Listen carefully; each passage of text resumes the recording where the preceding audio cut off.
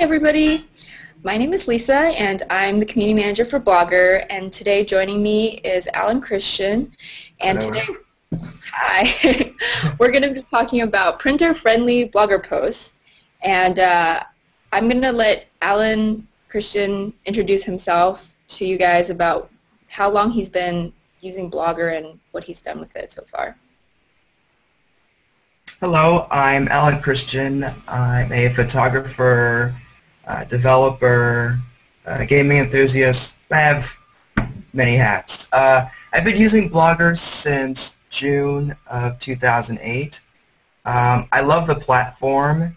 What attracted me to Blogger is the freedom to build your brand. You can customize it, you can edit, you can make changes and really separate yourself from other places.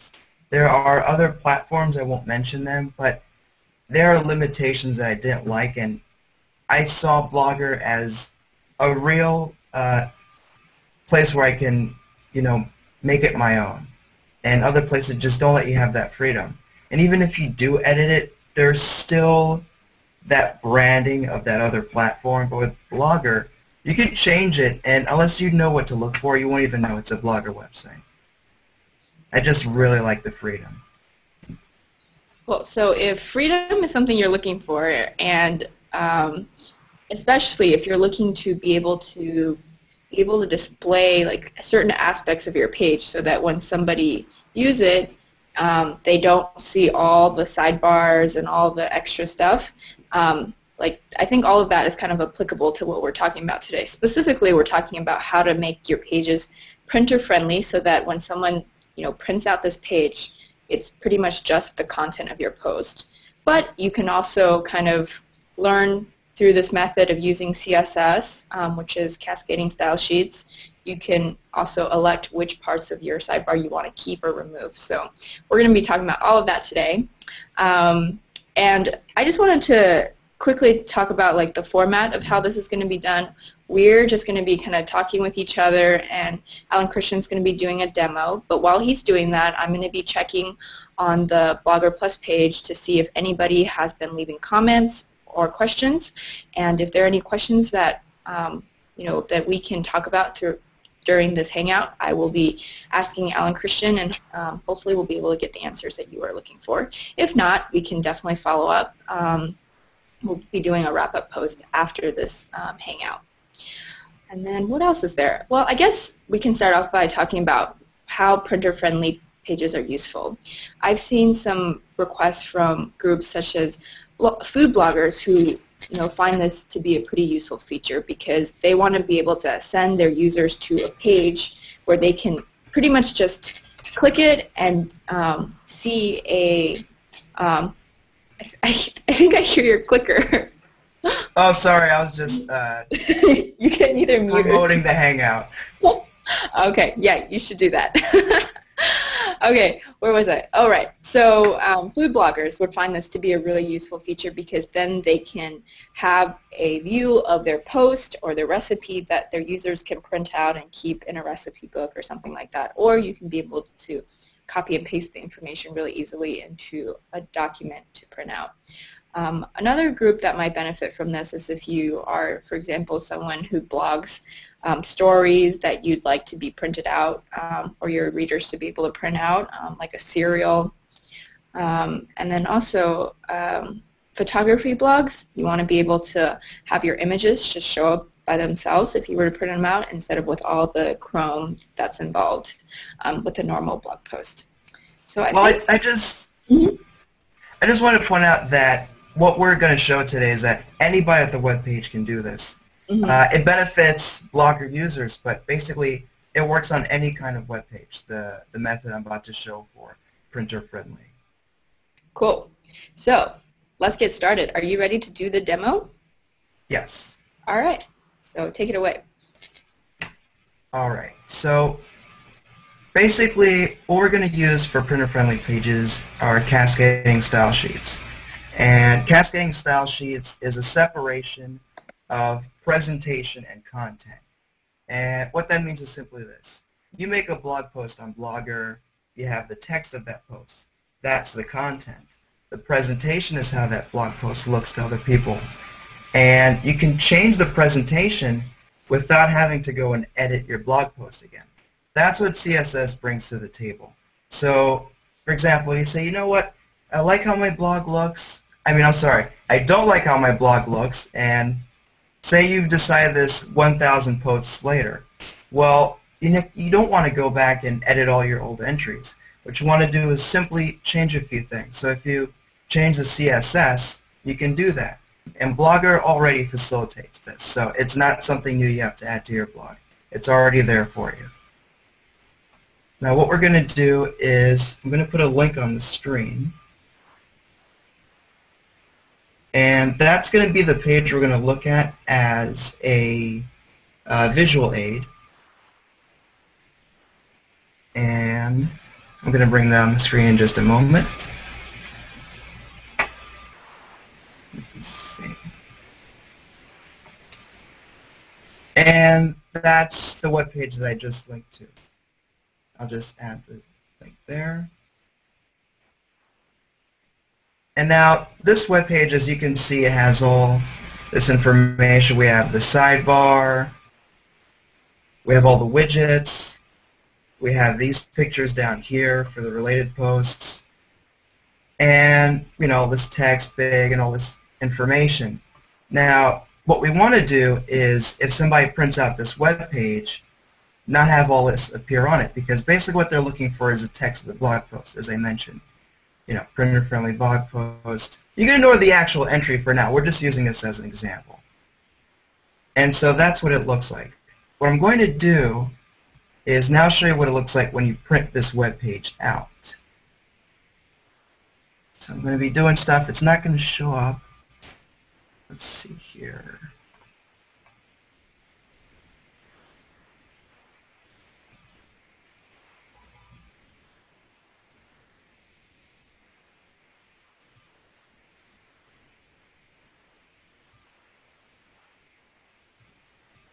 And then I'm just going to switch windows again.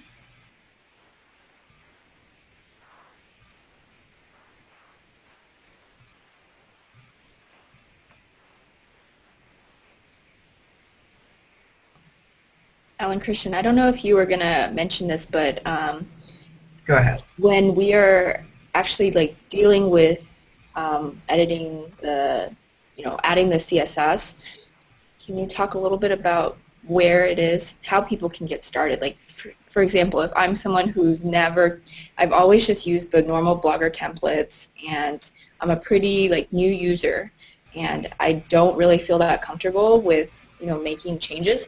Can you kind of explain how I can get started with making these edits? Sure. Okay. Let me go back to the browser then. Okay. Yeah. Okay. Well, Blogger has a CSS editor, and let's see. I think it's in Edit HTML. Well, here's a template page, and I'm showing the dynamic views, of course. If you click on Template over here, I'll click it again, and now we have all these different dynamic views and classics that you have to choose from. I believe it's in, let's see, Edit HTML. And we're going to open the Template Designer.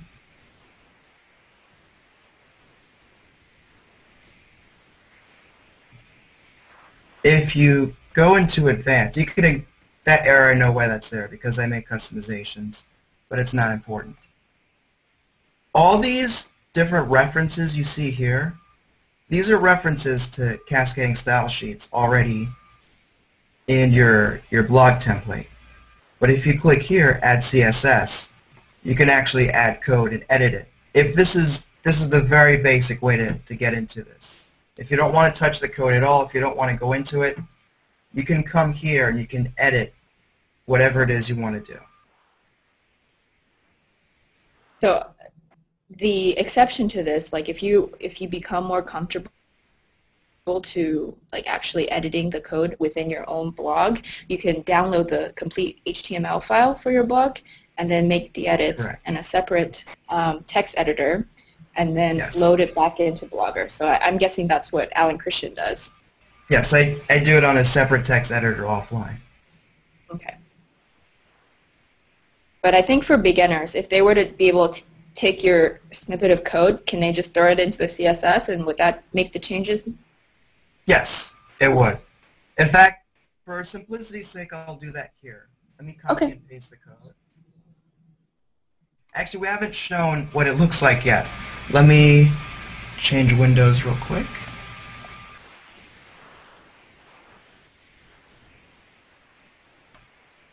Okay, now this is a print preview of my web page. And if you have a look at it, you'll see that those elements are there. We have the sidebars, the widgets,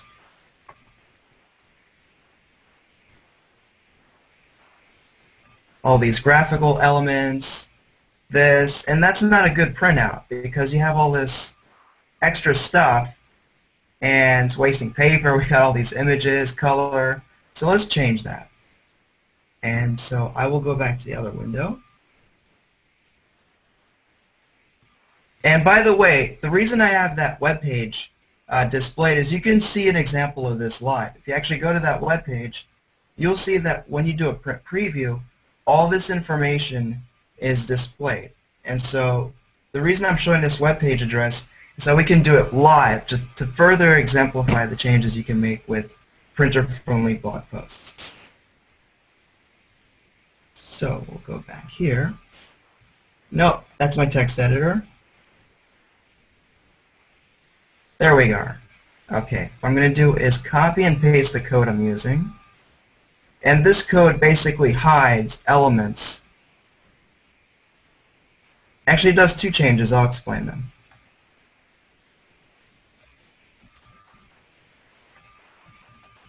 Okay.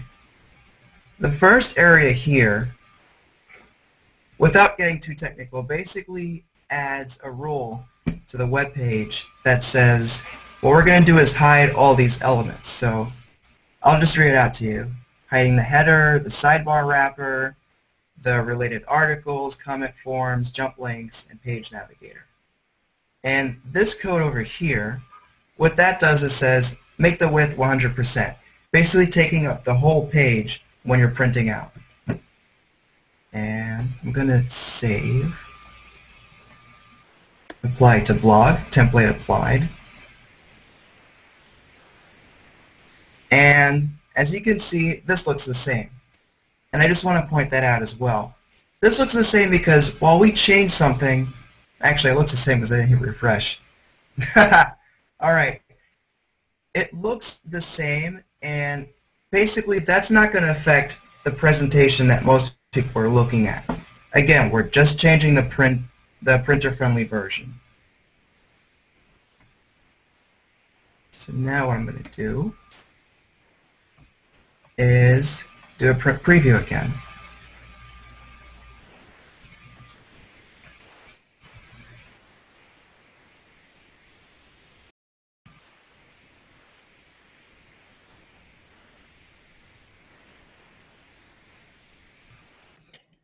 So I just want to ask you a quick question. So what's happening is, Go for it. when somebody adds that CSS code, basically the page itself will look exactly the same to Yes. a viewer, but when they try to print it, it'll get rid of all the stuff on the sidebars. Correctly. Okay, so my next question is, there's also a way then to do it so that there's, I guess, a preview page for the user. Like, for example, if I'm, a food blogger and I want to be able to say, print or show my recipe in like a printer-friendly view, like they could do that so that the page itself looks as if it was Yes. print. And Okay. you can customize it however you want. Like the Okay. code that you saw on the screen, that's my code, but obviously if you know how you want those recipes to appear, you can customize that completely so that when they're printing it out, it looks totally different and exactly what you want a recipe to look like. Cool. Okay, and if there was a user who wasn't quite as tech savvy, based on the code that you started with, do you think they would be able to go in and kind of like figure out what to tweak in order for things like that to happen? It's a very good jumping off point, yes. Okay, cool. And, you know, as people can leave comments and questions, and I'm willing to help anybody that needs help with this. It's no problem. Awesome. So let me show what it looks like with the code.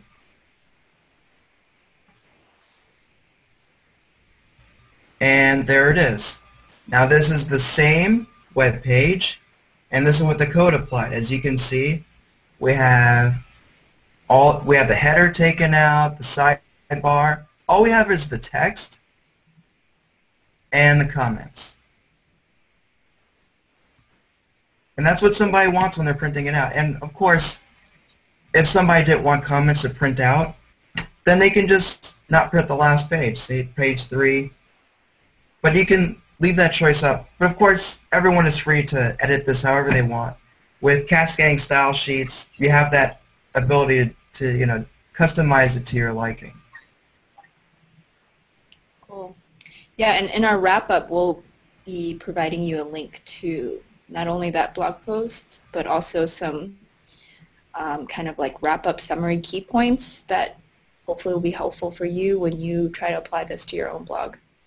And everybody watching the Hangout right now, if they follow that link at the bottom, they can actually see for themselves how the print preview has changed. Cool. So you have this applied across your whole entire blog then? Do you Yes. Okay.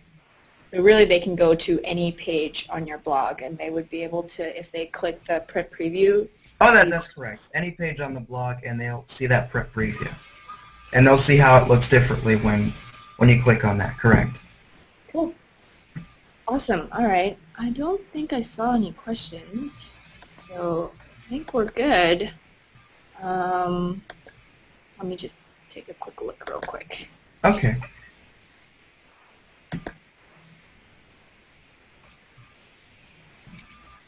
Someone mentioned he couldn't see the code on the screen. I guess the problem was that because we're doing Yeah.